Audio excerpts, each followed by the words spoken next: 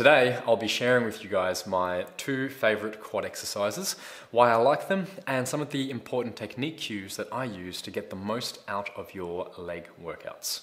Once again, I want to hear what are your favorite two exercises that you always include into a quad-focused portion of your leg day.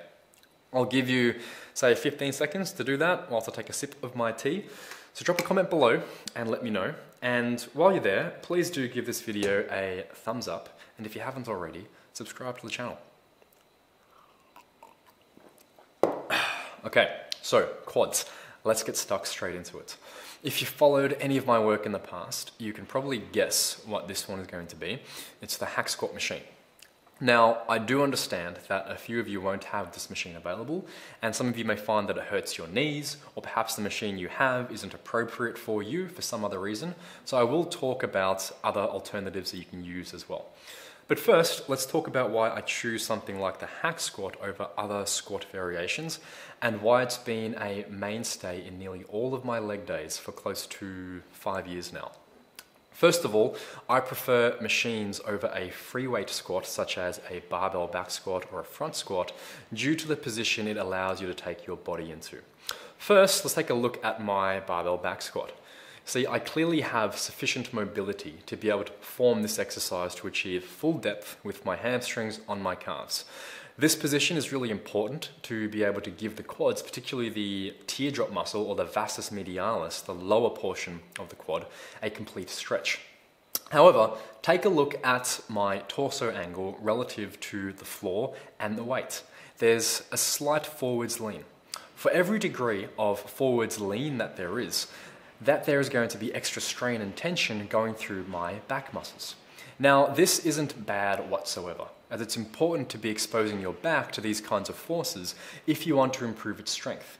But for now, keep that in the back of your mind for a moment while we take a look at the hack squat machine as a comparison. As you can see here, I hit the exact same range, if not more range of motion at my knee and hip joints. But what's the main difference? If we were to reposition this as if I was squatting flat on the floor, not on the angle of the machine, you'll see my torso is completely upright. This position is physically impossible for me to be able to access with a free weight squat without falling over. So why is this important? Well, what is the goal with training? We want to expose your muscles, in this case the quads, to as much tension as possible.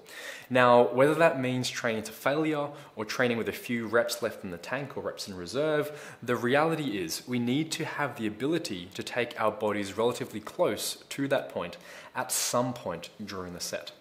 And out of these two exercises, if I took them both towards that failure point, the hack squat will create a much more significant stimulus on my quads as opposed to the back squat, which will still create a fair bit of stimulus on my quads, but also a large stimulus on my back due to the positioning of the weight on my body, which again is completely unavoidable. This is actually the biggest counter-argument that people use against the use of machines. They say that machines aren't good because they take you out of your natural range of motion. But the question is, what if your natural range of motion is actually not a good thing?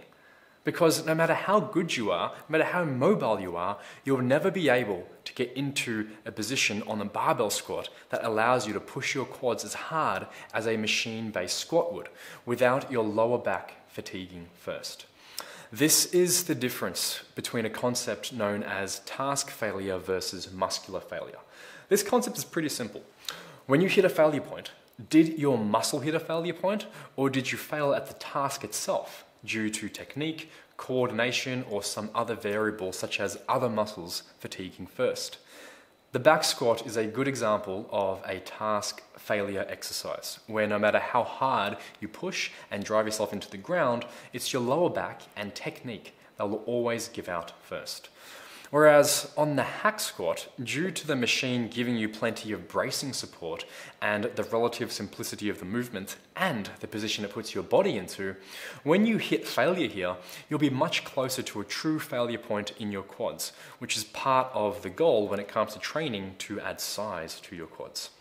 So What are some of the tips that I have for this exercise, and what should you do if you don't have this exercise or machine available? First is foot placement. How high and how wide? This really depends on your personal structure. To keep it simple, you want to put your feet into whatever position allows you to reach as much range at the knee joint as possible, with your feet staying flat on the ground with an even pressure being placed through your foot. If you place your feet too low, you'll be able to get the range of motion at the knee joints, but you'll feel yourself driving onto your toes and losing overall stability. If you place your feet too high, you'll probably find too much weight on your heels and your back will start coming off the back pad through the movement. In terms of width, play with it a little and see what width feels most natural. Often the simplest way to determine this is to jump up and down on the spot a few times, or set up as if you're about to take a giant leap forwards. This will typically put you into your most comfortable and strongest position, give or take a few inches and degrees of rotation of the foot. Most importantly, don't ever try to copy someone else's technique, as every person's structure is different, even if they are of the same height. You have to consider things like femur or upper thigh length relative to lower leg length and torso length, along with your own personal mobility at your ankle joint as well. So if you want to see this in action, check out the leg day video with my training partner Cheryl Grant, where we discuss differences in our structures and what this means for positioning. I'll put a link up here in the corner and also add one to the description box for you with a direct timestamp to where we talk about this in the workouts.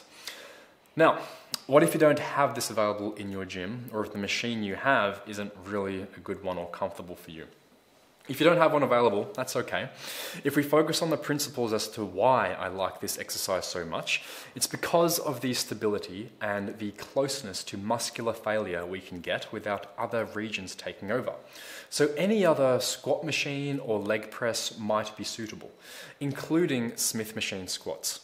The reason I like these is because of the stability they provide and how they allow you to put your body into positions where other muscles like the lower back typically won't fatigue earlier than your quads. You can even look at single leg exercises that allow you to manipulate your body position more easily to reduce the forces being put through your lower back. Which brings us to my next favorite exercise, and one that probably added the most amount of size to my legs many years ago in my competitive bodybuilding days, which is the Bulgarian split squat. This was popularized heavily within the bodybuilding community by one of my good friends, John Meadows, but it has, of course, been around for decades as a tool to improve jump power, sprint speed, and overall leg strength. John Meadows was the first person I'd ever seen doing the Bulgarian split squat of death though, and most importantly, taking out the most common issue from a muscle building perspective, which is the lack of stability, by simply holding onto something for balance. Now, if you've never done a Bulgarian split squat drop set of death, I do believe it is something absolutely everybody should try at least once. And it has been a regular feature in our training camps over the years that we run together. I'll be honest, it's probably overkill 9 times out of 10, but I do believe for you to be able to train your body for progression, you need to have some idea as to where limits truly lie and exactly what you're capable of.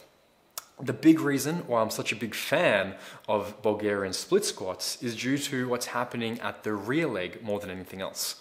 Because yes, the front leg is doing a ton of work, and yes, you can take it close to failure with your legs fatiguing before anything else, provided you have the right setup, but what makes these so unique is what the rear leg is doing. You see, it's not just the front leg that's going through knee flexion and extension, it's the rear leg that is also going through knee flexion and extension, just in a slightly different degree of hip extension. This is training the muscle into its fully lengthened position, which most of the research tends to point towards being a very important position from a muscle building perspective, and overall a largely undertrained position by most people. Other exercises that allow you to access this position are exercises like sissy squats, although it is hard to really get much out of them due to the balance and coordination required. So there you have it guys, my top 2 movements for quads. Hope you guys learned something useful through this video, and if you have any follow-up questions, please do leave them below, and I'll see you guys next time.